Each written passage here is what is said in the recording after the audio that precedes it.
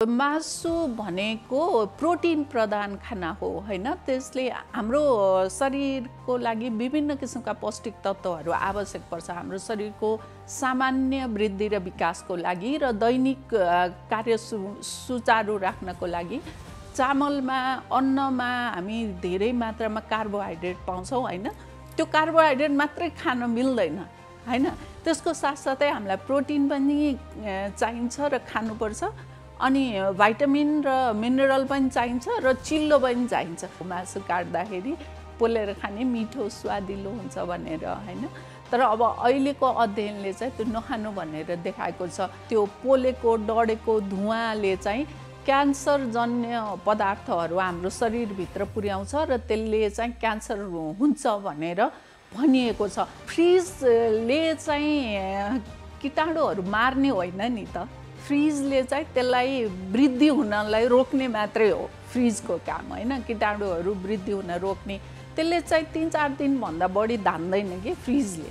दसैँ पर्व भन्ने बित्तिकै मासुकै पर्व भन्ने एउटा पर्यायवाची जस्तो भइसकेको छ हैन। प्राय अधिकांशले मासु नै खाने र हाम्रो अनुभवमा पनि के छ भनेदेखि एकचोटि म दसैँमा त्यो दोलखातिर घुम्न गएको थिएँ। त्यतिखेर सबै त्यो अष्टमी नवमी परेको थियो। सबैको घरमा अधिकांशको घरमा खसी काटेर राखिरहेको थियो कि त्यो भाँडामा पानी तताएर खसी काटेर अनि त्यो मान्छेहरू रमाइलो गरिरहेको थियो कि त्यो अनुभव पनि छ है। त्यसैले मासुकै पर्व भन्दा हुन्छ दसैँलाई। मासु खाने हो, रमाइलो पनि हो। अब वर्ष दिनको चाड सबै परिवार भेटघाट हुने, सबै रमाइलो गर्ने भन्ने हुन्छ। र अब पहिलाको परिप्रेक्ष्यमा हेर्ने हो भने चाहिँ पहिला धेरै मासु बजारीकरण भइसकेको थिएन र कहिले कहिले खाँदा रमाइलो पनि हुन्थ्यो र स्वास्थ्यको लागि त्यति हानिकारक पनि हुँदैन थियो। तर अब अहिले बजारीकरणले गर्दा र अनि सहरमा बस्ने जनसङ्ख्याको मात्रा पनि बढेको कारणले गर्दा मासु चाहिँ सहरमा प्रशस्त मात्रामा दैनिक जहिले पनि पाउने भएको हुनाले मान्छेले प्राय खाइ नै राखेको हुन्छ। हाम्रो खानाको बानी पनि त्यस्तै छ। त्यसैले दसैँमा विशेष गरेर अब धेरै खाने भन्ने पनि आउँछ एउटा हैन। खसी काटेको हुन्छ, कुखुरा काटेको हुन्छ, त्यो मासु खाने भन्ने हुन्छ। देखेपछि खाउँ पनि लाग्छ। त मासु खाने हो, अलिकति संयमित भएर अलिकति थोरै खाने र मासुको साथसाथै तरकारीहरू, हरियो तरकारी प्रशस्त मात्रामा खाने, मुला, काँक्रो, गाजरहरू प्रशस्त मात्रामा खाने। र अहिले चाहिँ अब हामी कहाँ गाउँघरतिर सिजनल फलफुल पनि छ नि त। मौसम अनुसारको अम्बा छ। अम्बा सबैभन्दा उत्तम फल हो है। अम्बा खाने अनि अब कागतीहरू फलिरहेको हुन्छ गाउँघरतिर, केरा हुन्छ, त्यस्तोहरूलाई पनि अलिक प्राथमिकतामा राखेर खानुपर्छ। मासु भनेको प्रोटिन प्रधान खाना हो हैन। त्यसले हाम्रो शरीरको लागि विभिन्न किसिमका पौष्टिक तत्त्वहरू आवश्यक पर्छ हाम्रो शरीरको सामान्य वृद्धि र विकासको लागि र दैनिक कार्य सुचारू राख्नको लागि। जस्तै अब हामीलाई कार्बोहाइड्रेट चाहिन्छ, प्रोटिन चाहिन्छ, चिल्लो पदार्थ चाहिन्छ, अनि भाइटामिन, मिनरल र पानी प्रशस्त मात्रामा हाम्रो शरीरको आवश्यकता अनुसार त्यो चाहिने हुन्छ। र मासुमा चाहिँ प्रोटिनको प्रधानता हुन्छ। प्रोटिन धेरै हुने भएको हुनाले र हाम्रो शरीरको मांसपेशीहरू वृद्धि गर्नको लागि, बनाउनको लागि, शरीरको वृद्धि गर्नको लागि, हाडहरूको वृद्धि गर्नको लागि त्यो पौष्टिक पदार्थ प्रोटिन चाहिँ नहुने अत्यावश्यक चिज हो। त्यसैले त्यो खानुपर्छ, हाम्रो शरीरको आवश्यकता हो हैन। तर धेरै पनि चाहिँदैन यो।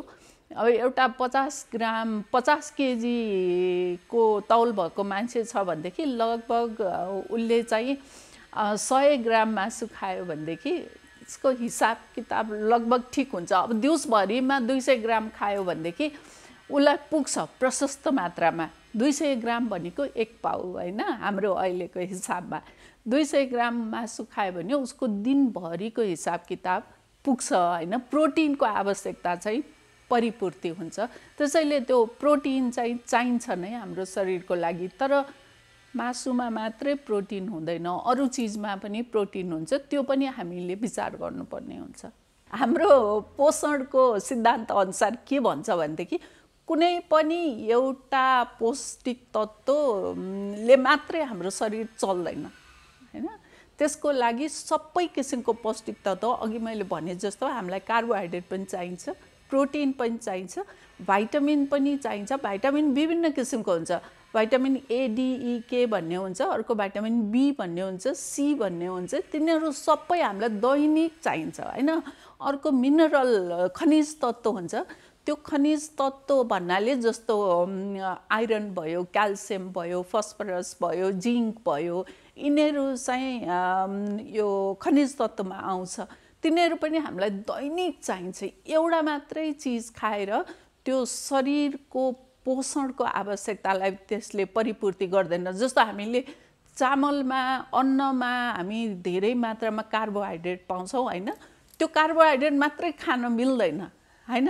त्यसको साथसाथै हामीलाई प्रोटिन पनि चाहिन्छ र खानुपर्छ, अनि भाइटामिन र मिनरल पनि चाहिन्छ र चिल्लो पनि चाहिन्छ। सबैको सन्तुलित मिश्रण नै हाम्रो दैनिक भोजनमा हुनुपर्छ। त्यसैले यो सन्तुलित भोजनको अवधारणा आएको कारण पनि त्यही हो। सन्तुलित भोजन भयो भने सबै किसिमको पौष्टिक तत्त्वहरू त्यहाँ उपलब्ध हुन्छ, जो हाम्रो शरीरको आवश्यकतालाई परिपूर्ति गर्छ भन्ने हो। अहिलेको अध्ययनले के भन्छ भनेदेखि यो पोलेको चिजहरू चाहिँ पटक्कै नखानु भन्छ। अहिले विभिन्न अध्ययनहरूले त्यो देखाएको छ। पोल्ने बित्तिकै त्यहाँ धुवाँ पर्छ हैन। धुवाँ र त्यो डढेको चिजले चाहिँ कुनै पनि हालतमा शरीरलाई फाइदा गर्दैन भन्ने कुरा आएको छ हैन। त्यसैले त्यो पोलेको चाहिँ अब हामी खानलाई हामी भन्न सक्दैनौँ हैन। हाम्रो बानी हो, पहिला पहिला त हामीले पनि पोलेर खाएको हो, मासु काट्दाखेरि पोलेर खाने मिठो स्वादिलो हुन्छ भनेर हैन। तर अब अहिलेको अध्ययनले चाहिँ त्यो नखानु भनेर देखाएको छ। त्यो पोलेको डढेको धुवाँले चाहिँ क्यान्सरजन्य पदार्थहरू हाम्रो शरीरभित्र पुर्याउँछ र त्यसले चाहिँ क्यान्सर हुन्छ भनेर भनिएको छ। म तपाईलाई एउटा अनुभव सुनाउँछु। म वहाँ टर्कीमा गएको थिएँ हैन। अनि टर्कीमा जाँदाखेरि त्यहाँ चाहिँ मेन खाना भनेकै मासु के, यत्रो मासु पोलेर ल्याउने के, रोस्ट गरेर। अनि म त अब पोषणमा अलिकति काम गर्ने मान्छेले अलिकति चासो पनि भयो। अनि मैले तिनीहरूलाई सोधेँ कि अनि तिमीहरू यस्तो माछा मासुहरू पोलेर खान्छौ, तिमीहरूमा केही अप्ठ्यारो हुँदैन, केही रोगहरू छैन भनेको। रोगको कुरै नगरेर एकदमै हाम्रो देशमा चाहिँ कोलोन क्यान्सर एकदमै धेरै छ भनेर उनीहरूले सुनाएको थियो कि। अनि मलाई झसङ्ग पनि लाग्यो। मैले जे कुरा पढेको थिएँ त्यो कुरा चाहिँ त्यहाँ भइरहेको रहेछ। उनीहरू अब युरोपियन कन्ट्री असाध्यै मासु खाने, त्यसमा पनि रोस्ट गरेको मासु एकदमै धेरै खाने कि। अनि त्यसले त कोलोन क्यान्सर र पेटको क्यान्सर त भइहाल्छ हैन। त्यस्तो हुन्छ भनेर रिसर्चहरूले देखाएको छ। र अरू परिकार अब उसिनेर खाँदा एकदमै उत्तम हुन्छ त्यो हैन। उसिनेर खाँदा हुन्छ, रस बनाएर खानु असाध्यै राम्रो हो। अब त्यो काँचो छोइला कचिला चाहिँ बनाएर खानलाई अब अलिकति हामीले त्यहाँनेरि चाहिँ सङ्कोच मान्नुपर्छ। किनभनेदेखि हाम्रो मार्केटमा आउने, हाम्रो बजारमा आउने जनावरहरूको त्यो परीक्षण गरिएको हुँदैन, कति सुरक्षित छ भन्ने हामीलाई थाहा हुँदैन। त्यसैले त्यो सुरक्षित नभएको चिजमा, मासुहरूमा कीटाणु हुन सक्छ, जो हानिकारक पनि हुन सक्छ। त्यसैले काँचो खाँदा त त्यो कीटाणु पनि हामी खान्छौँ नि त, त्यसले शरीरको स्वास्थ्यलाई गडबड गर्न सक्छ, दिशा पखाला हुन सक्छ, टक्सिन हुन सक्छ, फुड पोइजन हुन सक्छ हैन। त्यसैले काँचो सुरक्षित हुँदैन खानको लागि, पकाएरै खान राम्रो हुन्छ। पकाउँदाखेरि जे होस् त्यो तापक्रमले कीटाणुहरू चाहिँ मर्छ नि त।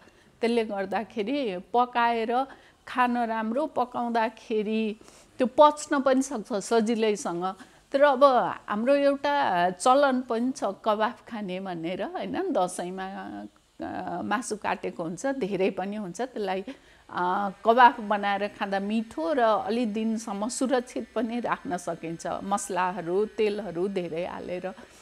त्यो चाहिँ अलि स्वास्थ्यको लागि फाइदाजनक हुँदैन, 2 दिनसम्म हामी खान सक्छौँ। तेस्रो दिनदेखि चाहिँ त्यो अलि खान नहुने बासी हुनसक्छ होइन। त्यसले चाहिँ स्वास्थ्यमा नराम्रो असर गर्न सक्छ, कोलेस्टेरोलहरू बढाउन सक्छ होइन, पोइजनस हुनसक्छ। त्यसैले ताजा खाने, ताजा मासु सकभर स्वाद अनुसारको रस बनाएर खायो भनेदेखि चाहिँ त्यो असाध्यै उत्तम हुन्छ। फ्रिजले चाहिँ कीटाणुहरू मार्ने होइन नि त, फ्रिजले चाहिँ त्यसलाई वृद्धि हुनलाई रोक्ने मात्रै हो फ्रिजको काम होइन, कीटाणुहरू वृद्धि हुन रोक्ने। त्यसले चाहिँ 3-4 दिनभन्दा बढी धान्दैन कि फ्रिजले। अब डिप फ्रिजमा राख्यो भने हो हाम्रो 15 दिन 20 दिनसम्म खानु हुन्छ भन्ने अब फुड टेक्नोलोजिस्टहरूले भन्नुहुन्छ होइन। अब फ्रिजमा पकाएर राखेको छ भनेदेखि 4-5 दिनभन्दा बढी चाहिँ हामीले खानु हुँदैन त्यस्तो चिजहरूलाई। त्यसैले थोरै दिनलाई पुग्ने मात्रै पकाउने, तर अब ताजा ताजा पकाउने नि होइन। के भएर अब अहिले पकाउन गाह्रो पनि छैन, आगो बाल्नु पर्दैन, के गर्नु पर्दैन, जस्ट स्विच दबाएपछि आइहाल्छ होइन।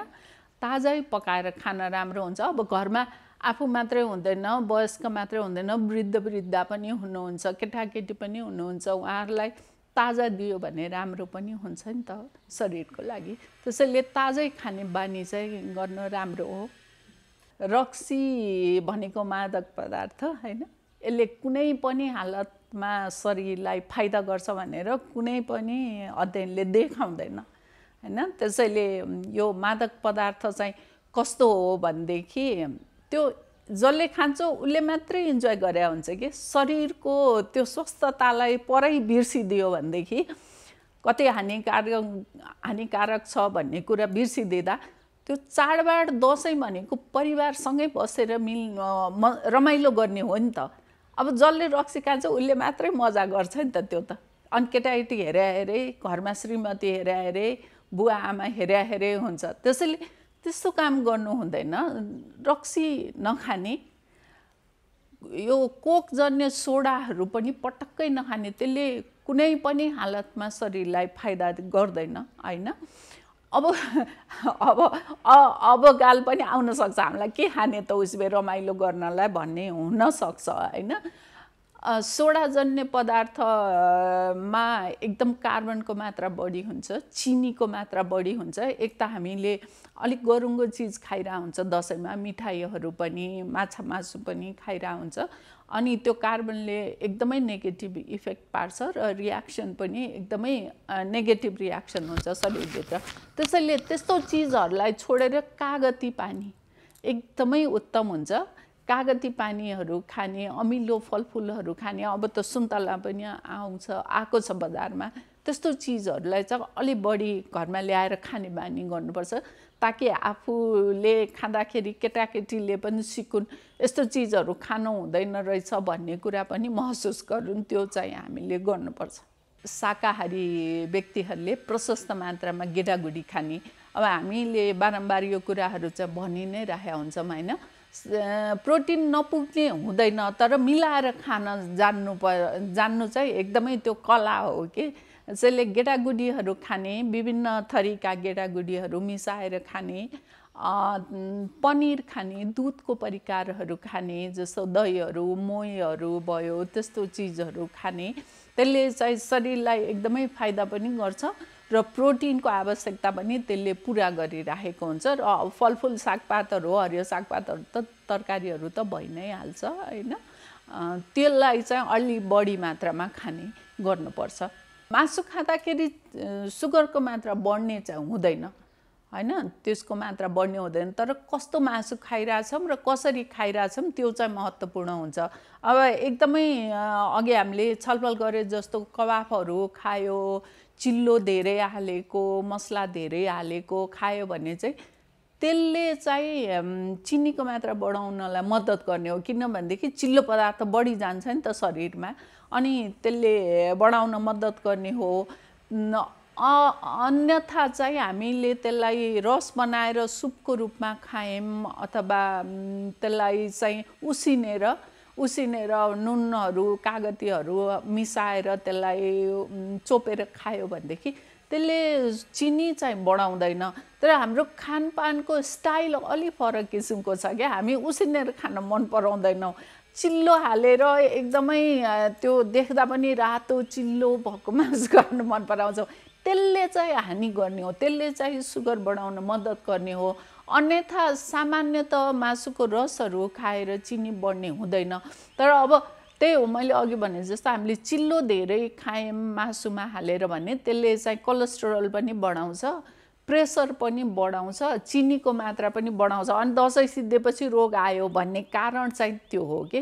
त हामीले खानालाई अलिकति सुधारेर हाम्रो आफ्नो शरीरलाई चाहिँ यसले हानि गर्छ है। अब चाहिँ यसरी खाउँ, उसिनेर खाउँ, रस बनाएर खाउँ, त्यसले चाहिँ शरीरलाई पनि फाइदा गर्छ, सजिलै पच्छ पनि भन्ने एउटा धारणा राखेर हामीले त्यो खाइदियो भनेदेखि त्यसले चाहिँ फाइदा गर्छ, बेफाइदा गर्दैन। अब धेरै पनि खानु भएन, ठिक्क खाने, पच्ने खाने।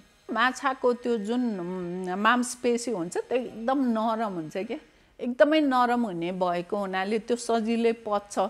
त्यसमा यो रेसा फाइबरको मात्रा एकदमै कम हुन्छ, त्यसले खान पनि सहज हुन्छ। अनि त्यसमा बोसो हुँदैन, माछामा बोसो हुँदैन सानो माछामा होइन। अब ठुल्ठुलो व्हेलहरूमा मात्रै हो, सानोमा बोसो हुँदैन, त्यसले सजिलै पच्छ र हामीलाई खान राम्रो हुन्छ भनेको कारण त्यो हो।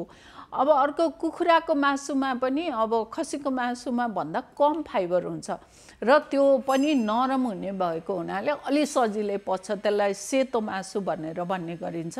सेतो मासु चाहिँ बोसो कम हुने र सजिलै पच्ने भएको हुनाले त्यो शरीरको लागि फाइदाजनक हो भनेर भन्ने गरिन्छ। तर जति हामीले सुन्छौँ कुखुराको मासु र खसीको मासुमा कुखुरा चाहिँ रोज्दा राम्रो हुन्छ भनेर, त्यो होइन। मासु भनेको मासु नै हो होइन।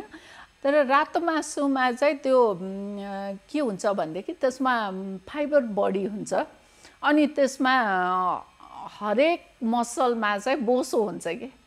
त्यसले गर्दाखेरि हामीले मासु खान्छौँ, प्रोटिनको साथसाथै फ्याट पनि खाइराखेका हुन्छौँ कि त्यो साथसाथै।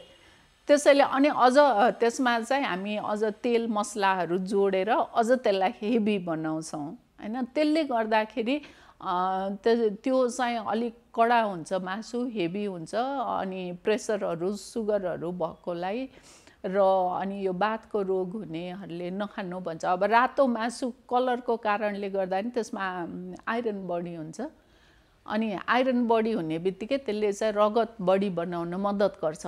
अनि रगत प्रेसर हुने मान्छेलाई रगत अझ बढी भयो भनेदेखि त्यसले प्रेसर अझ बढ्न जान्छ। त्यसले गर्दाखेरि पनि त्यो नखाने भनेको हो।